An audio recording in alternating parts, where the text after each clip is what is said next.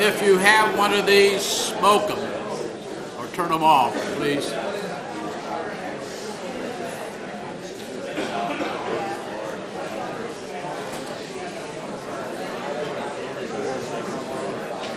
Good afternoon. I am Walt Lindy, the current president of the Senior Academy and a retired staff member.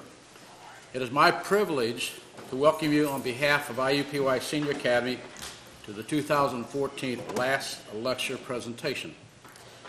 The Senior Academy is an organization of retired faculty and staff, members who are actively involved in the universities and participates in its missions of healthcare, education, and research. Plus, we also sponsor 3 student scholarships for study here at the university. This is sort of my last lecture too. That is Master of Ceremonies, because I'm finishing my term as president, and I want, keeping with the philosophy, I want to give you some last words of wisdom. Okay. If you want to stay in touch with the campus, with the university, after you retire, and I see a lot of white hair and some white gray beards out there, join the Senior Academy. It's a wonderful organization. It helps you stay in touch with the university, and it accomplishes a lot to help the university meet its missions. So please think of us if you retire.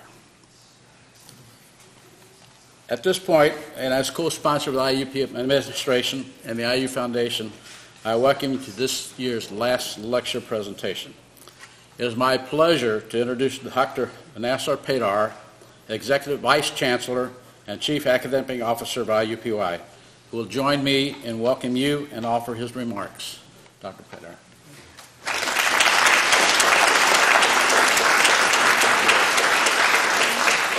Thank you, Walt, and good afternoon. And good afternoon. Good afternoon. All right, that's better. What a beautiful sight. I look around, I see so many people that I had the pleasure of working with so many years at IUPUI. You are the reason that IUPUI is as successful as it is. And I put down here, I wanted to make sure that I'm an engineer. I want to make sure I'm accurate in some of the things I want to give you here. But we've had at IUPUI 19 years of growth in student credit hours. Show me a university that has had that many years of growth. None. We have truly become the university of choice for many communities in our region. That's terrific. We serve, 90% of our students are Hoosiers, so we do serve the state, but we also have students from all states and 147 countries. Just to put that, To put that in perspective, in Sochi, there were 89 countries that participated in that. So we serve more countries than we do there. You know, we have 1,969 beds on campus. When we were put together in '69, we had about 700 beds because many of our parts existed for a number of years. So it's taken about 100 years to go from 0 bed to 1,969. I am confident in the next 5 years we will double that number. We are working on that. We are pushing for that. We do have responsibilities for those who want to live on campus and be successful. So we are working very hard on that one as well. 9,000. I feel like the cousins have come to our home and I'm giving all the gossips about the place. 9,000 of 22,000 undergraduate students at IUPUI are engaged in some type of experiential learning in the community. Service learning, internship, working with different places. That is community engagement. That is what we contribute to this area. And there is more research within 1 mile of where you're sitting than any spot in the state of Indiana. And that deserves.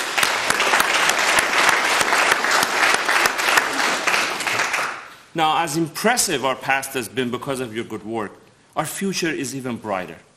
but we need to do more. So that's why we started on a strategic planning process a year and a half ago. I want to thank all the hundreds of faculty staff that participated in that, especially the Senior Academy who contributed to that.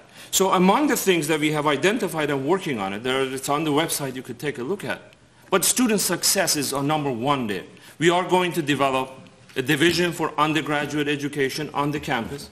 We are going to convert our enrollment services to enrollment management driven by data, predictive modeling, so that we can bring students that can be successful here and we can attend to them. Ph.D.s at IUPUI, we are working very hard on that one. We will increase the number of Ph.D.s on this side. We are working with our colleagues at Purdue University to see what we could do with the Purdue Ph.D. programs here. We are going after some degree programs that we already have and produce. Informatics Ph.D.s, another one that we are going to commission for our education to get the authority for this place. We are working very hard in contributing not just undergraduate masters, but Ph.D. as well in this area. We have a work on research plan. We are trying to bring all of our community engagement offices together under one umbrella, one website, one phone number, so that community knows where to contact, how we can be engaged, and how they could connect with us. So for all of this, I thank you. You have done a great job. Among us is David Stocum, who's done a marvelous job. I've been had the pleasure of working with him for a number of years and had discussions with it. One thing that I could say about David, and the pleasure of introducing David is going to go to Kim, Dr. Kim Nguyen, but I want to say one thing is truly remarkable about David Stocum. Many people, when they cross from the dark side administration to the light side, as he did when he stepped down from the dean's position, they go to beaches and mountains and they spend the rest of the time looking at other things. But he looked at science. He wrote papers. He submitted grants. He did receive grants. He wrote a book that is being used today in many universities, all after stepping down from the administration. So for that, we thank him. We thank him for coming here and talking to us today. Speaking about I want to thank all of the people that have had a hand in making today possible, the Senior Academy staff, my staff that have worked very hard in the invitation and the work that has gone through in preparation for this. So I want to thank everyone for your contributions. I want to welcome all of you on behalf of our Chancellor to the event today, and I want to thank David for his contributions. At this point, I want to introduce Dr. Kim Nguyen, that most of you know, but just in case, and I have to read here because there are a number of contributions that she's making, is that she's co-principal investigator of the Pilot Regional Louis Stokes Center, Midwest Center for Excellence, the founding director for operations of the Urban Center for the Advancement of STEM Education, we call UCASE, in the IU School of Education. And here's Dr. Witt, and he is not. Yes. I'd like to take this opportunity to introduce you to Professor David L. Stocum. To my knowledge, there's no David Stocum in this lecture. Oh, sorry. Thank you very much for the correction. Go ahead, Kim. Witt. Thank you very much.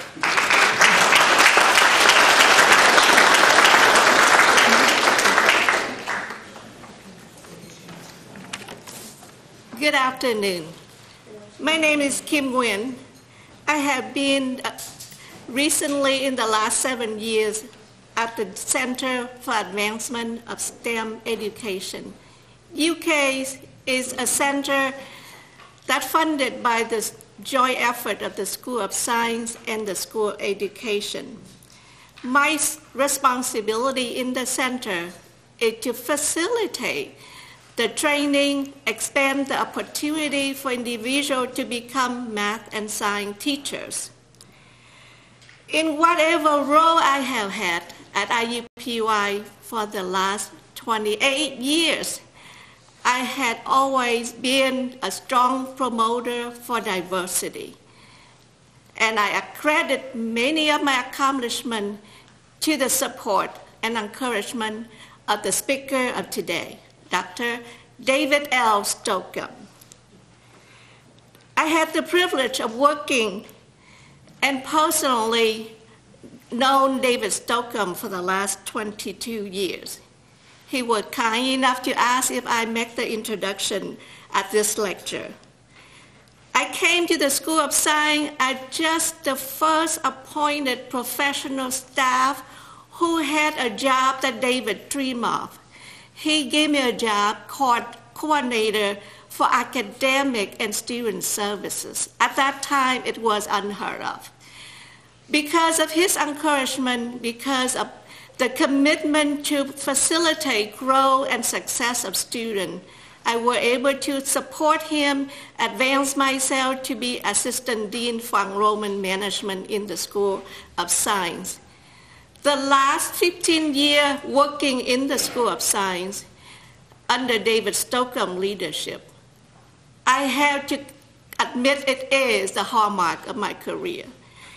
And the person who make it and helped me to accomplish that far is again the speaker of today, Dr. David Stocum. David has faith in my work, he trusts my judgment, and he allowed me to explore the impossible. And I have him as a mentor, and I congratulate him for being the outstanding boss I have had for 15 years. Dr. Matthew Palakau, he is now the Executive Associate Dean in the School of Informatics and Computing, had told me that Dr. Palakau was a former chair of the Department of Computer Science. He described Dr. Stocum as a man with a vision, and the school had distinguished and flourished itself during his time. David Stocum, in his personal reflection about the year he served as Dean in the School of Science, has said, "My leadership management style is based on the assumption that the maximum result are achieved by surrounding myself with the best of such colleagues, delegate responsibility and authority to them, but let them do what they know how to do it within the context of shared mission and shared vision for the organization." The School of Science has indeed flourished during the 15 years of David Stocum serving as Dean from 1989 through 2004. And I would credit the growth of the school into the leadership style and the philosophy as a vision of David Stocum. Please allow me to recount the impact that David had made in the School of Science and what I think as a contributing to the leadership of David Stocum. First, he built a strong, diverse faculty and staff, and because of that, we attract diverse, strong, excellent student body. He developed nationally known, recognized program, and therefore, he focused more on the student success. He support department chair to expand, develop, and initiate program in research and graduate education that make us one of the unique research institutions at IUPUI. He built a strong connection with the community and bring visibility to the School of Science. And most of all, he understood RCM so well that he was able to facilitate growth, flexibility, and develop more quality and quantity of research and program at IUPUI. David is a model academician. Academician is a name that Dr. Palakau helped call. He called David a model academician because he is able to excel in teaching, research, and was able to become an outstanding dean all at the same time. Additionally, David Stocum is a mentor. He mentored graduate students and postdoc fellows. Dr. Feng Yu Song, a faculty member in the School of Dentistry, wrote the following: I have known David since 2006, first as his postdoc fellow, and later as a colleague, junior colleague on campus. In the last 8 years, David not only nourished my growth in research in tissue regeneration, but nurtured myself growing as an academic scholar and a person. She also said, he is the one who constantly encouraged his mentee, and I am one of those, to embrace and challenge and chart a new journey for their career path. He's the one foresee the future of research and education. Therefore, actively seeking, initiating multidisciplinary collaboration. He developed programs across department. He worked across department, across campus, and even across countries. David Stocum also cultivates talents. Within the last 8 years, 3 of his postdocs have taken faculty positions in the U.S., and more than 10 have been accepted in graduate and medical and dental school. David Stocum, Dr. Song wrote, is a true scholar. David Stocum is indeed a scholar whose research and publication had revolutionized the field of regenerative biology and medicine. His book had become standard textbook, and he not only known for writing textbook, he known for provocative, interesting talk, such as many years ago he had given a talk about the legacy of Frankenstein, regenerative biology and medicine.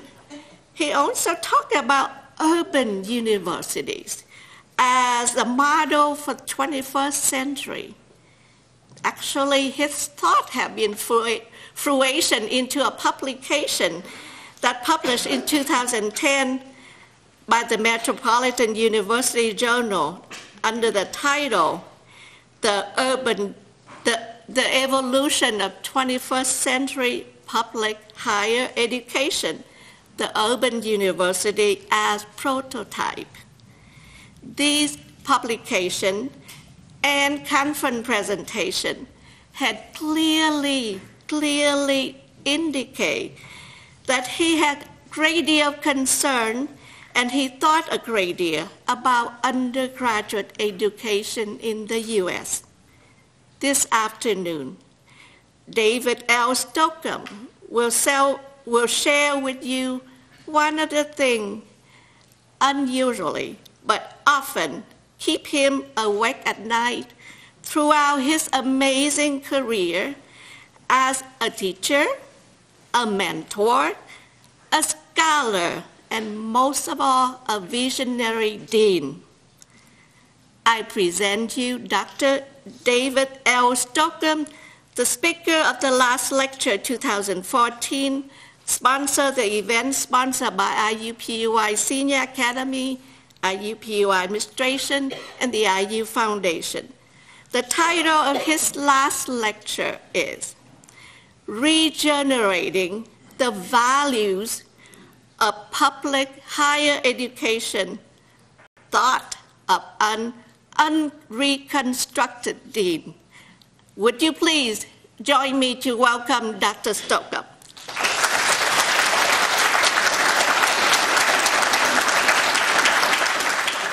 And good afternoon, ladies and gentlemen.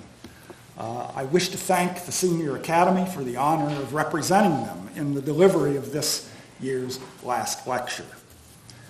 I don't want to bore you, but I thought it best to begin by telling you something of myself that may be useful in understanding my views on the thoughts that I want to share with you today. My friends and colleagues long-standing know me to be basically skeptical and irreverent. sometimes with unintended consequences. Others have sometimes mistaken these traits for cynicism, but I do not consider myself to be a cynic. True, I have no proclivity to call a lemon anything but a lemon. And anyway, the medics tell us that the sugar required to make a lemon into lemonade can have long-term effects on your health. I have been described as passionate about things I care about, and this is certainly true. It is also true that I'm anti-authoritarian, but I'm also pro-authority. One of the things I learned early in life is that authority and authoritarian is not the same thing. Authority is earned by personal characteristics that include vision, competence, character, compassion, and fairness. People react positively to those traits. Authoritarians use position and rank to demand obedience, to which individuals react negatively. I have always found authoritarianism distasteful and a mark of weakness masquerading as strength. I grew up as the oldest of 4 children in the small central Pennsylvania town of Jersey Shore on the west branch of the River Susquehanna. My youthful ambition was to be a jet pilot in the Air Force. I thought one could apply for pilot training right out of high school, but I soon found out you needed at least 2 years of college in order to be considered. My German teacher, Joyce Gilbert, thought I might like her alma mater, which was 60 miles downriver in Selinsgrove. So I applied and was admitted to Susquehanna University in the fall of 1957 as a first-generation student. College was an intellectual awakening for me, and I became a passionate believer in the power of higher education to generate skills and thought patterns that were important to one's personal development. To this day, I remember the names and faces of inspirational professors. Bruce Hansen in biology, Phil Bossert in psychology, Fred Gross in physics, William Russ in history, David Mackenzie in English literature, Russell Gilbert in German, and Benjamin Lotz in religious studies. I graduated in 1961 with a double major in biology and psychology. And I also took the Air Force examinations for pilot training in my senior year and was selected. But I was in the first stages of nearsightedness, which would disqualify me as a pilot. And moreover, my interests had changed, so I declined and went to graduate school in the School of Life Sciences at the University of Illinois in Urbana-Champaign, where in 1963 I earned a Master of Science in zoology under Professor Ray Watterson, who introduced me to the subject that would become my life's work, regeneration. My first academic job was a 1-year appointment at Iowa Wesleyan College in Mount Pleasant, Iowa, where I found that I enjoyed and was possibly even good at teaching. And there I had the good fortune to interact with some very talented students. One of these students, who's become a lifelong friend, was William H. McLean, who is here this afternoon. He's sitting right here. He's the guy who mispronounces my name. You'll get it later, buddy. Okay. Bill's a Purdue Ph.D. We'll forgive him for that. And is Halverson Professor Emeritus of Molecular Biology at the University of Wisconsin in Madison, where he has earned distinction for deciphering, among other things, the steps in the synthesis of molecules called transfer RNAs, which work in the assembly of proteins by the cell. Enough distinction, I might add, to be in that elite group of people who are considered for the Nobel Prize. In the spring of 1964, I was admitted to the graduate school at the University of Pennsylvania in Philadelphia. And 4 years later, I earned a Ph.D. in cell and developmental biology. I'll always cherish those days at Penn as one of the most exciting intellectual times of my life, thanks to my lab mates and our beloved mentor, Dr. Charles E. Wilde, Jr. Then in the fall of 1968, I began a 20-year teaching, research, and administrative career at the University of Illinois. I taught courses in cell and developmental biology and evolution, directed the honors biology program, was acting head of the Department of Anatomy in the School of Medical Sciences, and pursued a successful NSF and NIH-funded research program on regeneration. One of my best colleagues at Illinois was Dr. Joanne Cameron, and she is here today as well. Joanne.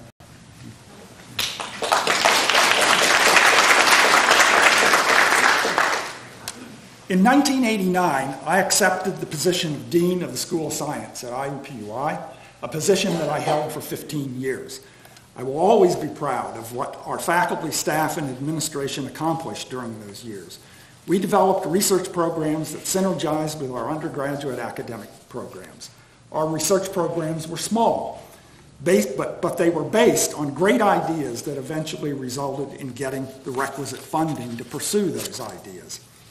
Yesterday, I was privileged to take a trip down memory lane with one of our most stellar faculty, Professor Nageswara Rao, who reviewed the history of his research on characterizing enzymes that use ATP, the energy-storing molecule that powers our cells. That was a great group of people. They were the founding individuals who started the rise of the School of Science in research. At the time, math was a big obstacle to a lot of our beginning students, so we set up a math assistance center that has been highly successful. And then, embracing the idea of several of our African American students, we established what is now called the Diversity Research Scholars Program. Other efforts established a forensic science program, an external development office, and community connections. Most of all, we hired faculty better than ourselves. Our school is led today by one of those faculty members, Dean Simon Rhodes. I was very impressed with what Dr. Paydar said about IUPUI, and I agree with everything that he said. But I am an unreconstructed dean, and there's a dark side to all of this, and that is really what I'm going to tell you about today.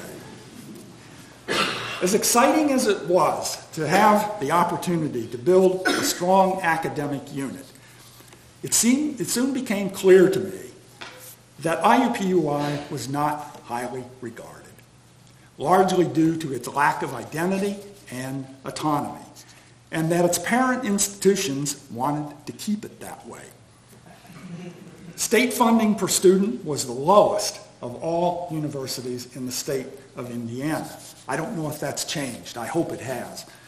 Through my own experiences as dean and a broader comparison of state institutions nationally, I gradually came to the conclusion that American public higher education is a caste system, dominated in each state by one or two massive flagship universities, characterized by a culture of snobbish exclusivity and entitlement that compete in a frantic arms race for money and research prestige rankings. The flagships treat their subordinate campuses and other state-supported universities with patronizing condescension, if not outright contempt. The caste system is disguised under the euphemism of mission differentiation, the assignment of different academic missions based on presumptions of intellectual quality of students and faculty, and the apportioning of resources according to those presumptions. The science fiction writer Dean Koontz succinctly summarized all this in one line in his book, Brother Odd. He says, "Most universities are no longer temples of knowledge, but of power, and true moderns worship there." This system, in my view, is ugly and dysfunctional. To understand its origin, we need to examine a paradigm shift that was driven by an influx of federal and state money into the largest of the state universities after World War II. These were primarily land-grant universities created by the Moral Acts of 1862 and 1890 with the visionary purpose of making higher education available to persons of all social classes. For a long time, there was a strong value system in these universities that put students first. Throughout the first decade after World War II, they were especially effective in educating millions of returning military men under the GI Bill. One of America's great cell biologists at Indiana University, Bloomington, Professor Tracy Sonneborn, reflected these values when, in response to a question on teaching versus research, he said that first he gave his 40 hours to the university, then his 40 hours to research. Sonneborn's meaning was clear. The core function of the university is undergraduate education. Research is also a core function, but is not more important than undergraduate education. There is no question that in their original form, the large state universities made significant contributions to the agricultural, scientific, technological, and civic and cultural strength of the nation, to the upward mobility of its citizens, and to the building of a more equitable and opportunity-filled society. This tradition of providing upward mobility and opportunity began to unravel in the 1960s, as the largest state universities were defined as flagships and research money and publications became the currency of success. By the 1980s, the flagships had become addicted to research prestige rankings. This prestige has become an end in itself, where rank, size, money, and power are used for self-aggrandizement and to deny aspirations and respect to, quote, inferior state universities. The flagship academic culture that has developed around research prestige can be toxic and bring out the worst in people. Too many flagship faculty, administrators, and trustees come off as arrogant, narcissistic snobs, lacking in conscience and integrity. At Illinois, I saw how faculty and administrators looked down on the University of Illinois at Chicago. And I experienced the flagship arrogance and snobbery directly as a dean at IUPUI, as did other deans. I'm not alone in this. 35 years ago, a colleague at Illinois shared with me a letter he had received from a highly acclaimed colleague who described the culture of the public flagship he had just left as follows, and I quote, "Minimal goodwill, intern protectiveness of self, intense competitiveness, glee in the belittlement of others, insecure self-esteem, the plodding progress through life with little of its joy, the loss of ideals of integrity, of concern for others, of the beauty of life, and sharing it with others." This man died recently at age 100 with over 1,600 publications in his field. He has, I think, given an accurate description of the beast. The focus on prestige rankings and the educational and social costs they exact has been extensively documented over the past 5 decades, though largely ignored. Recently, renewed criticism of public higher education has taken center stage. The criticism is aimed at the rising cost and declining quality of a college education. Rising tuition is the result of many factors, but a major target is administrative bloat, the increasing specialization and proliferation of high-salaried administrative positions. The declining quality of undergraduate education is also due to multiple factors. A major one, in my view, is the flagship addiction to research prestige. So how does this addiction contribute to the decline in educational quality?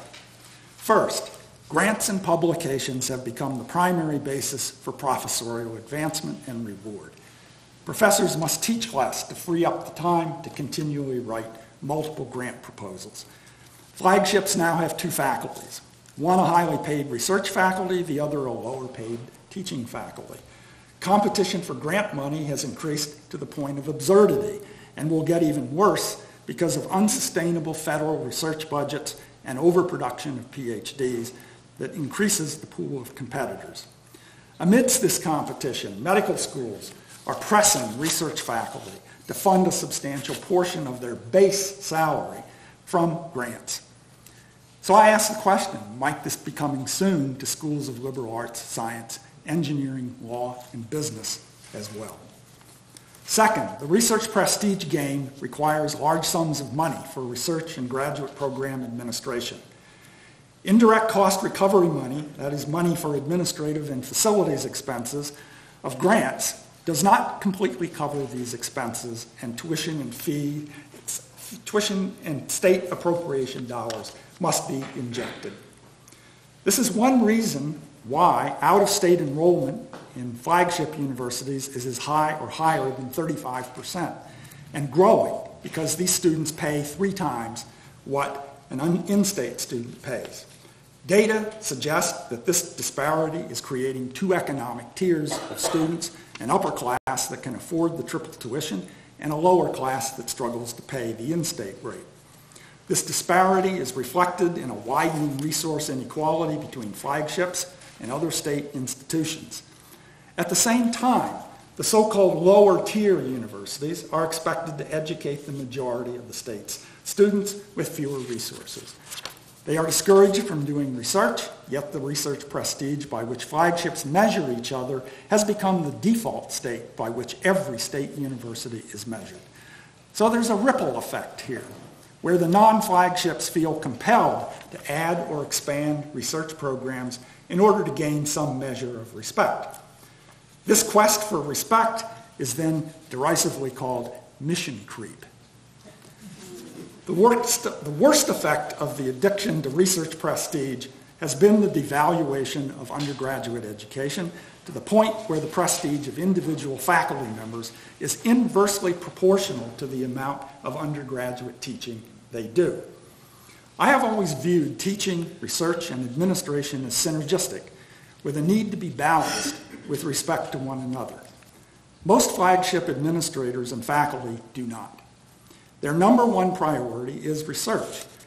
In my first year at Illinois, a senior colleague took me aside to explain the unwritten rules for promotion and tenure.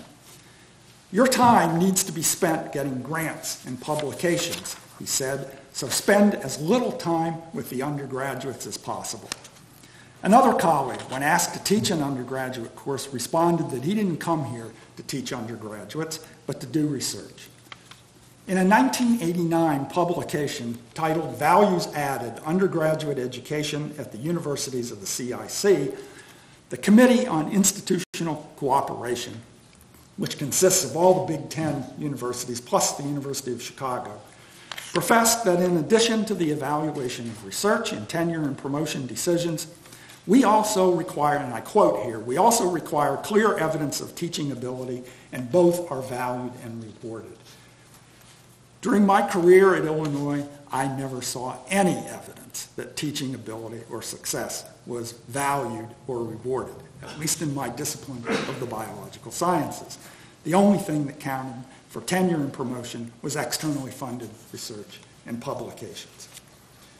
The fact that flagships reward only research while marketing and selling undergraduate education is clearly a contradiction in values. The fact that this contradiction can be maintained is explained by the fact that prospective students and parents naively think that athletic and research prestige equates to quality undergraduate education. This perception is one of the great myths of public higher education. Murray Sperber played Mythbuster in his book titled Beer and Circus, which was written around 2000, where he argued persuasively that flagships pander to students with alcohol-associated sports entertainment as a proxy for quality undergraduate education. The evidence suggests that research prestige is a similar proxy. Far too many students choose to attend universities based on a halo effect of social, athletic, and research prestige, not knowing or caring whether or not they actually get a quality education. The American Association of Universities plays a major role in the arms race for research prestige. The purpose of the AAU is to promote strong programs in academic research and scholarship and graduate and professional education, and to lobby in Washington to fund member research. Membership in the AAU is by invitation only, based on 4 criteria: federal research funding per faculty member, the percentage of faculty who are members of the national academies, faculty awards, and citations. Approximately 34 public universities and 25 private ones are members. AAU membership is a powerful opiate in the addiction to research prestige. Reminds me of Breaking Bad. Current members and wannabes will do anything in their power to maintain or acquire membership. The AAU weeds unworthy members from its ranks. All of the Big Ten universities are members of the AAU except Nebraska, which was expelled in 2012 after falling below the research dollar threshold. The problem was that the University of Nebraska did the right thing and gave credit where credit was due by reporting the research dollars of its medical center in Omaha separately from those of the Lincoln campus. So now we should ask the question, shouldn't we kick Nebraska out of the Big Ten Conference for their poor performance? As you might suspect, a disease of human nature underlies the pathological prestige-seeking of public flagships. During my college summers, I worked in 2 Baltimore-based YMCA camps. They were located in the tobacco country on the western shore of southern Maryland. The camps were segregated. I spent one summer at Camp Kenoi for white kids on the lower Chesapeake Bay, and my final 2 summers at Camp Mohawk for brown kids on the Patuxent River. We all very much admired and respected the director of Camp Mohawk, Mr. Al Moss. It was 1960, and the camp had bought a motorboat at Solomon's Island, where the Patuxent empties into Chesapeake. 2 white friends from Kenoi and I, along with Mr. Moss, took the boat up the Patuxent toward Mohawk. Around noon, we stopped at a resort area to get lunch, but as we were scrambling out of the boat, Mr. Moss said matter-of-factly, "Sorry, fellas, but I can't go in there." And for a moment we were confused, but then remembered that these places were segregated. So we got takeout and continued on. Mr. Moss did not seem outwardly bothered by this incident. He had probably experienced it multiple times, but my friends and I were furious that he was refused service simply because of his skin color. This was my first encounter with overt racism, and it was a moment that forever defined my attitudes toward civil rights and liberties. Many years later, I read Robert Fuller's book titled Somebodies and Nobodies, and realized that this incident, as well as much of what I had experienced as a dean at IUPUI, fell under the umbrella of what Fuller called rankism, defined as the use of rank and power to demean the value, dignity, and accomplishments of individuals or groups. He made a powerful case that isms such as racism, elitism, sexism, and authoritarianism are all manifestations of rankism. Individuals and institutions use rankism to strip the ranks below them of dignity and self-worth in order to feed their own sense of self-importance. The more me, the less you. I see rankism in the form of elitism and authoritarianism as the disease that afflicts our public flagship universities. Let me be absolutely clear here. There's nothing wrong with striving to be elite, meaning to be the best you can be. Nor is there anything wrong with authority and rank earned on the basis of performance. Elitism, on the other hand, means the belief in and practice of rule by an elite. Coupled with authoritarianism, such rule brooks no dissent, aspiration, or evolution. In the academic world, it translates into active or subtle demeaning by flagships of institutions with lower research prestige, and it erodes the purpose and value of higher education. I would now like to turn to how we might regenerate a value system in public higher education that is based not on rankism, but on a core mission of excellence in undergraduate education, synergized with research excellence. To do this, we must first ask the question of what is the primary purpose of higher education, which today appears to be progressively more consumerist and vocational. In the 1920s, Charles Grosvenor Osgood, the Holmes Professor of Belles Lettres at Princeton University, answered this question succinctly, and I quote, "The supreme end of education is expert discernment in all things, the power to tell the good from the bad, the genuine from the counterfeit, and to prefer the good and the genuine to the bad and the counterfeit. We pursue this end through learning, by study, through experience, by discovery, and most importantly of all, from mistakes and failures. Learning is arguably the most important process we engage in throughout our lives," says Joseph Martin in his book, To Rise Above Principle. And the commitment to learning is a very strong statement of values held and advocated. Learning instills honesty and offers ample opportunity to acquire a decent humility that enables one to acknowledge their own limitations. It advocates education rather than indoctrination, and it manifests the faith that free and well-educated people will not succumb to authoritarian or totalitarian dogma. Within this context, I would like to share with you some values that I believe must be regenerated within our academic culture. In general, be honest and try to do the right thing. I recommend the Rotary four-way test to determine if an action or view is the right thing. 1, is it the truth? 2, is it fair to all concerned? 3, will it build goodwill and better friendships? 4, will it be beneficial to all concerned? Be the best you can be, but also remember that life isn't an unbroken string of successes. In fact, you learn more from the inevitable failures. On teaching, set high standards and honor achievement under those standards. Creative teaching depends on a passion for and understanding of subject matter, but also organizational skills and an attitude that treats students as an investment in the future. Here I think of the great Caltech physicist, Richard Feynman, who taught freshman physics so successfully and inspirationally that his course was published as the 3-volume Feynman Lectures. Said a colleague, speaking of Feynman's inimitable style, here's the deal. If you want to do this physics thing vanilla style, go buy and read a nice physics textbook. If you want to taste physics, really take it in, like a delicious chocolate mousse, a symphony orchestra, or Shakespeare done by British folk, this is where you have to be. Bottom line, those who can, teach. On research. Research is fundamental to the health and wealth of society. But funding for research should be open and should be awarded to those with the best ideas.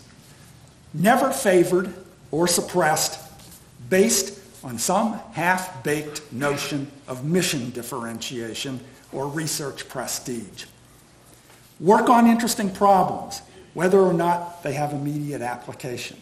Adhere to a high standard of science and research ethics. Question everything you think. Here I think of the superb comparative paleogeneticist Svante Pääbo. In his wonderful book on Neanderthal genomes, he describes the extensive precautions and controls he had to run in order to distinguish genuine Neanderthal DNA from contaminating modern human DNA, which is everywhere. Pääbo's research includes another message: do not cut corners. Too many scientists are in a rush to be first or to make a big splash, and they make big mistakes. Or worse, they commit fraud. Administrators. I love administrator jokes, which there are probably thousands, mainly made up by faculty, right? So, such as these. There are administrators who can sometimes be counted on to do the right thing, but only after they've tried everything else. Or, then there was the dean, who bragged that his faculty would follow him anywhere. To which a faculty member muttered, yeah, but only out of morbid curiosity. Jokes aside, administrators need to be cognizant of what is on the cutting edge and have a vision for the future that takes advantage of current and buildable strengths. Always hire people better than yourself. The goal should be increased quality, not prestige. Don't make the biggest mistake many administrators make, surrounding oneself with yes people and then being a micromanager. You have to be willing to challenge the status quo when necessary. And other desirable characteristics are humility, empathy, willing to listen, inclusiveness, ability to delegate, collegiality, and trustworthiness. In short, the perfect person and non-existent person. Remember that leadership is everywhere. Use it. And finally, administrators often have to deal with people who may have good hearts but difficult personalities. I've gotten good advice on this from the Godfather films. Don't get angry with people, just reason with them. It's not personal, it's just business. Regenerating our academic value system will require substantial changes in the structure of public higher education. I find the original land-grant vision of Justin Morrill as powerfully persuasive as ever, but that vision was not based on the idea of creating an educational caste system. The flagships want to maintain the status quo while gaining more money, prestige, and power. Some are now claiming that their system-associated campuses damage their ability to maintain their prestige. They want to separate from their systems and accept slightly lower state funding in exchange for fewer strings on how they use state dollars. Simultaneously, select flagships would like to have the federal government subsidize their research and graduate education, augmented by corporate and private gifts. The federal subsidy required has been estimated as between $22 and $30 billion per year, in addition to the current NIH and NSF research budgets. Lots of luck. Non-flagships would focus their resources only on undergraduate education supported by student tuition and private gifts. One change in the status quo would be to spin off the research function into institutes that have no university affiliation and are financed solely by grants and philanthropy. Many such institutes already exist primarily on the East and West Coasts and are highly successful. All the state universities could now focus on undergraduate education. They would all receive a certain state appropriation and charge the same tuition. The formation of research institutes would reduce university rankism based on research prestige, because reputation would now have to be earned solely on the basis of how well the institutions performed in delivering undergraduate education. On the other hand, an argument can be made that research and graduate education and undergraduate education belong together under the same roof, but need to be more integrated and synergistic. This is what I would favor, but without the caste system. A research mission should be open to any university that chooses it. The nature of that mission would be the choice of the individual university. But this mission would not be allowed to take precedence over the educational mission. Each state university would receive the same legislative appropriations and charge the same tuition, and furthermore, teaching would be rewarded on a par with research. This structure would be beneficial on several levels. First, harnessing a multi-level workforce to meet the state's economic needs, solving the problem of student retention and graduation rates, applying the full economic and cultural power of faculty research talent and expertise over a much broader area of the state, and making it much easier to join with the K-12 system in setting standards of student preparation for university work and teacher training, and finally informing collaborations to address educational issues. In short, this structure would recommit to the original vision of Justin Morrill, but addressing modern needs, problems, and responsibilities using modern technological tools and concepts. State universities would not be operating in isolation from one another as they are now, but rather in networks enabled by interinstitutional collaboration, thus maximizing the investments made in the higher education system. To keep research and undergraduate education together under this scenario would require a huge change in the mission differentiation culture of public higher education. The flagships would need to give up their rankism and their arms race for research prestige, though not the goals of research excellence, and be willing to collaborate with other institutions in their states and beyond. So how realistic is this scenario? Not very. Realistically, the effort needed to overcome the inertia of the status quo would be tremendous, and there would be fierce resistance from the flagships, from their alumni and students whose identities are wrapped up in their school's symbols and rankings, and from the politicians who perpetuate the status quo. Flagship ability to adapt is low because of their focus on brand and research prestige. Therefore, I want to conclude by suggesting that there may be an evolutionary solution to the problem, whereby a new species of university, better adapted to the needs of the 21st century, will arise by natural selection. This species is the urban university. The selective pressures will be changing demographics, a global information-based economy, a shift to technology-oriented manufacturing, the need for a much higher quality of education, and most importantly, the need for cities as cultural centers and centers of economic development to have strong, multi-purpose public universities that are engaged with the real world.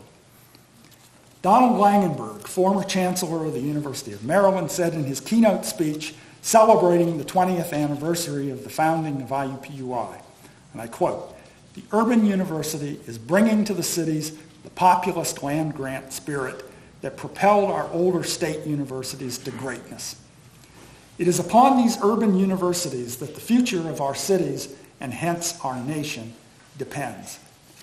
A number of such universities across the country that are in charge of their own destiny are evolving as leaders in integrating teaching, research, and service into a balanced whole that serves their state, national, and global constituents with the maximum impact. IUPUI could be one of those universities if we get the autonomy that is needed to do so. A prime example that I can offer is the University of Maryland, Baltimore County, led by its president, Freeman Habrowski III, who will be at the Madam Walker Theater on April the 8th to speak on creating a culture of academic excellence. UMBC has a highly diverse student body and is known for its academic excellence and research in the sciences, engineering, and the liberal arts. In evolutionary terms, I liken universities like UMBC to the small mammals of 600 million years ago. They are diversifying in the undergrowth, waiting to see how the dinosaurs fare. Thank you for your attention.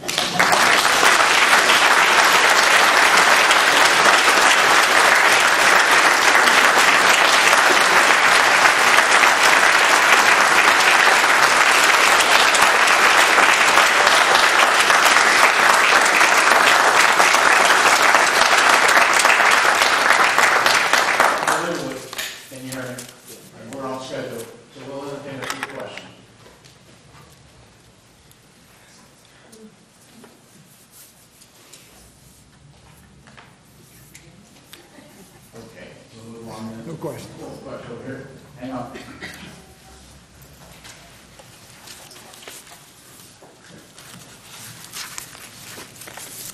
Hi, I just wondered if you could comment on your opinion of the role of sports on university campuses and the mission of higher education. Here we are at the epicenter of basketball.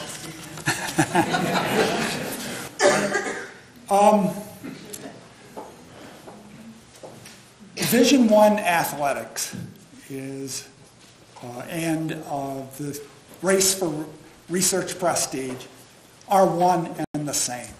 There is no difference between them. I can remember colleagues complaining about athletics at Illinois, how they, these teams, and the behavior of the participants in sports programs, particularly football and basketball, was sullying our academic reputation. But they are no different than we are in this quest for research prestige. So if you just examine it a little bit, you find that there are all of these similarities. Who do we cater to in our flagship universities? It's the professors who bring in the research grants, okay, and publish the papers. They are the stars, and so they get deferential treatment. In football and basketball, the stars get deferential treatment. Now, the only difference is that the sports people have ways of gaming the system to bring in people who can barely read or write. Okay? That won't work on the academic sector. So then we have criminal activities. We all know about the criminal activities in the sports world because they get big press. For example, the Sandusky thing at Penn State University. But there are lots of criminal activities that go on in academics too. Data falsification, publication of papers where things are not right. We have a big controversy like that going on right now with these so-called STAP cells, this very interesting and simple method of producing pluripotent cells. And looked just wonderful, except somebody looked a little too closely at the data in those papers and found out that there were some major discrepancies. And now we seem to be on the verge of those papers being retracted. They were published in a premier journal, Nature. So, so in my mind, the sports programs and the research programs and the seeking research prestige, seeking athletic prestige are one and the same. They're all bound up, by the way, in the brand of the university, that wonderful word, brand, like we're cattle, It seems insane to me. Thank you very much. My question has two parts. One is you refer to the East and West Coast as having spun off and created some research institutes as a possible future option for all of us. And I wondered what your perspective is on being able to retain faculty whose real strengths are in the area of research if we lose them from the university to the private institutes. And the other part is, I wasn't sure where you would include the most elite higher education institutions, since they are generally private.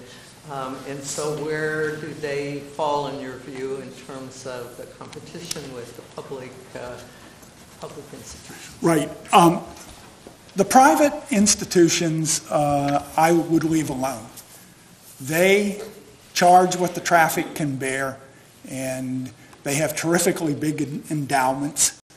And they're not like the public institutions which take state money.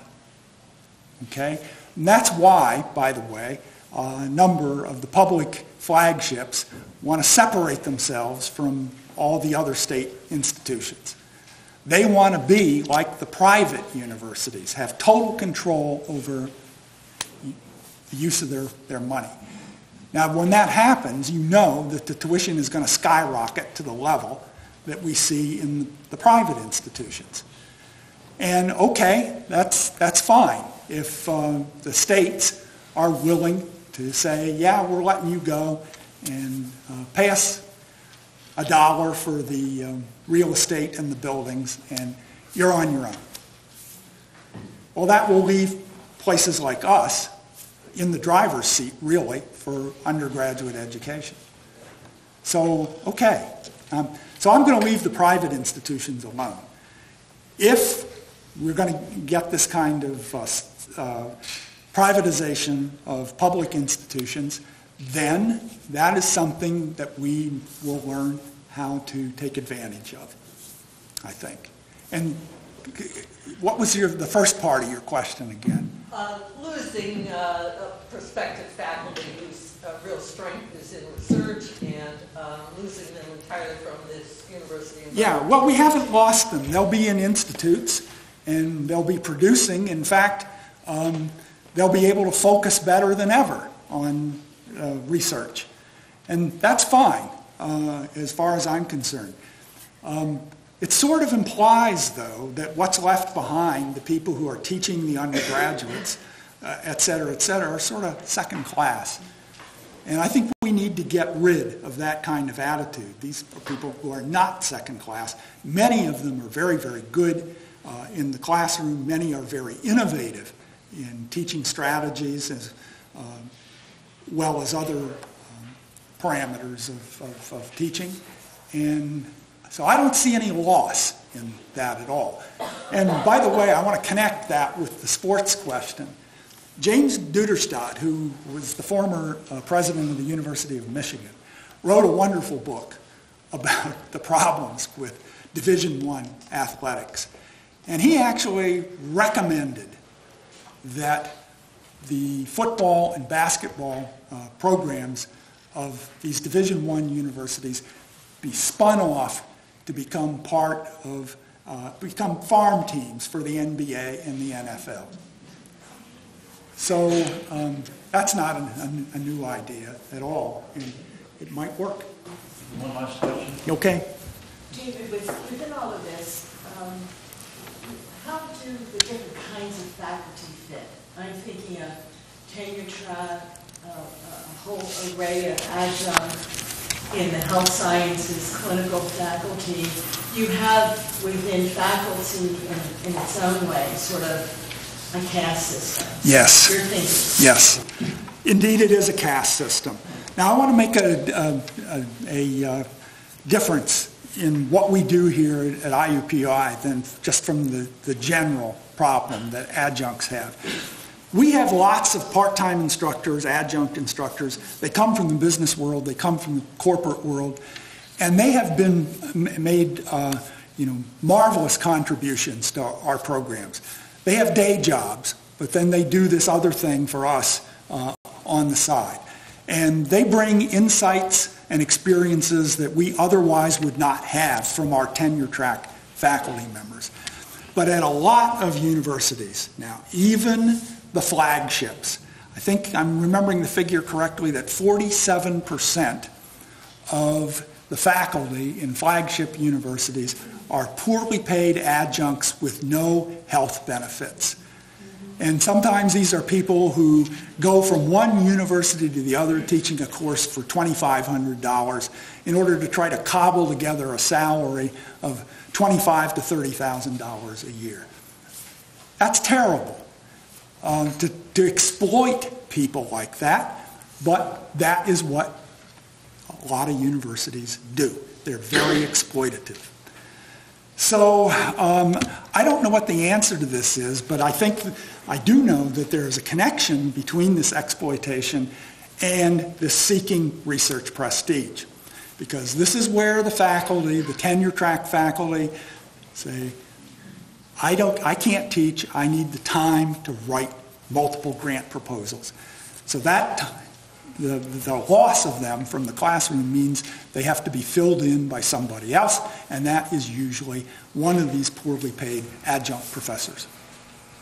So yes, that caste system is caste system within a caste system is, it's just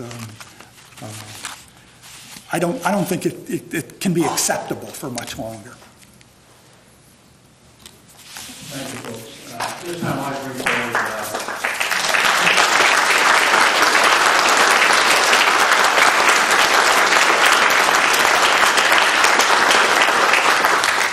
like to bring forward Dean Matai, Vice President of IU Development of the IU Foundation for presentation.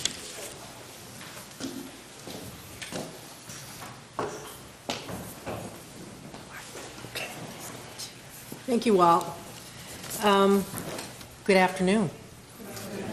It's a pleasure to be here today. Dr. Is it Longo Stocum, right? Not his. Cool.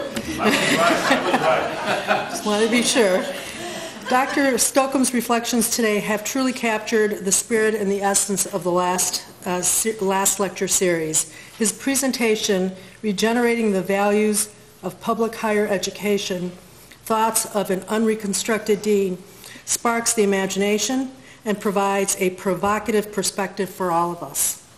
Dr. Stocum, your scholarship, experience, and service to the campus is truly inspirational. The IU Foundation has been pleased to support the last lecture series for the past 6 years. The last lecture has provided each of our guest lecturers the opportunity to share their unique perspective with us, and in so doing, has served to influence the larger community dialogue and effect. On behalf of the campus and the Indiana University Foundation, we are honored to support your presentation of the lecture today and to recognize this most prestigious occasion with this honorarium. So let me also share that Dr. Stocum has decided to very generously contribute his honorarium to the Senior Academy. Thank you. Wow.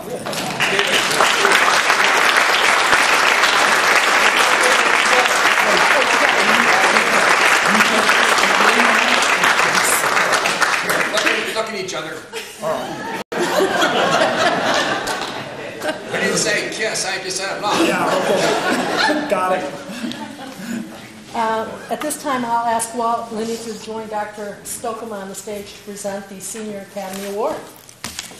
Thank you very much, Dean. Dean, at this time, I guess we no longer have a mic. Can you hear me? Yeah. We have a plaque to present to you for your wonderful contribution to the university. And thank you very much for donating the honorarium back to the Senior Academy. It'll be put to good use. Great. All right. Thank you very much. Thank you. Great.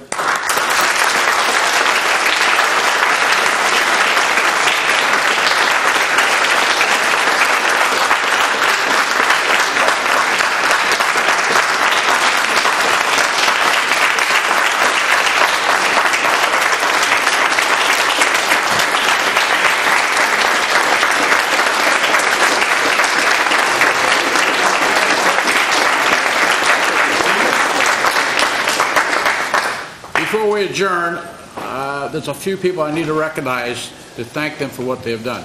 First of all, we do have two special guests here. Dean Angela McBride, a former presenter of the last lecture. Dean McBride. And Dean Bob Einhardt's the first last lecture.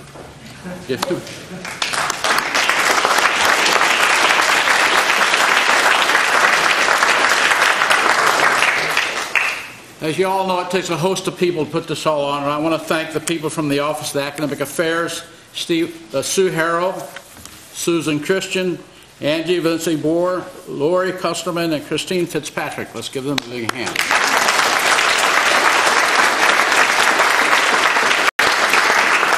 Also, I'd like to thank the IUPUI Senior Academy Selection Committee that came up with our presenter today. And that is Rosalie Vermette, Amy Conrad Warner, Catherine Wilson, Sherry Gladden, and Larry Goldblatt. And of course, the Dean of the committee, Golan Manan. Give him a big hand too.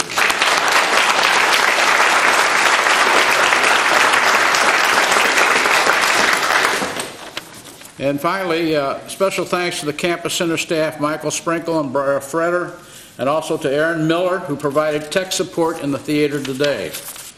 We'd also like to recognize student Andrew Townsend, who is videotaping today's program, our photographer Liz Kay from IU Communications, and Jane Wiseman-Lane with the IUPUI Event Services, who plans today's receptions. This concludes the last lecture program. I'd like again to thank Dr. Stocum for a wonderful last lecture. Please join us out in the foyer for a reception outside and to continue our conversation with Dr. Stocum. Thank you again very much.